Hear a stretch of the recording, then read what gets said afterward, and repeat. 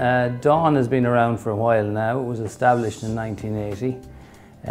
It's still a family business and remains true to its farming heritage. It's grown a lot over the last 30 odd years. We now have 2,700 employees in more than 8 European countries.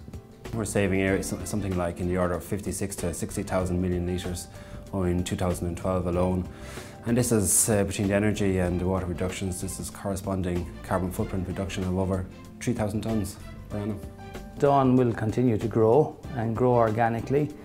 We see great opportunities for Irish beef and lamb sales onto the continent and further afield once restrictions are lifted on exports into the likes of China and the USA.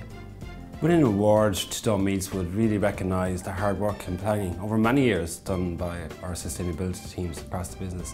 At the end of the day, sustainability, it's a marathon, it's not a sprint. We're in it there for the long run.